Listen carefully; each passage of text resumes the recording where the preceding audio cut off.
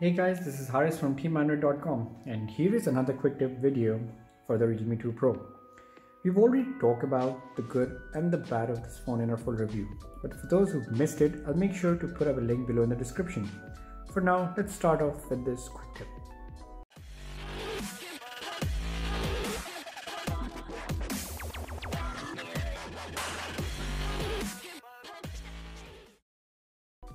In this video, I'm going to show you how to run apps in split screen mode on this phone. This is especially useful when you want to run really multitask. For example, you can configure phone settings while watching videos on YouTube. You all know how you cannot move away from the YouTube app during a video or it stops playing in the background. But if you use split screen mode on your phone, your YouTube videos won't stop and you can continue doing other work on your phone. So let me just quickly show you how you can do that. And how useful is this split screen mode. So for instance, let me open the YouTube app. So let's say you're watching a video, which is this. Okay, and what you can do is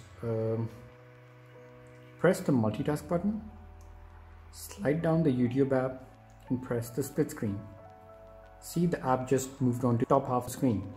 Next, what you can do is you can maybe do some calculations if you want. You can go through your files on Google Drive. You can take notes. You can chat using Messenger or WhatsApp. You can even compose emails while watching a video. So let's just say I want to make some calculations, for example. Just quickly open the calculator and I'll use it while watching a video on the top part of the screen.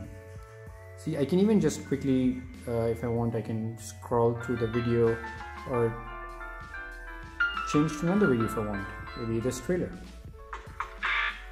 See, I can even customize the size of the, how much screen I want. See, it's really easy.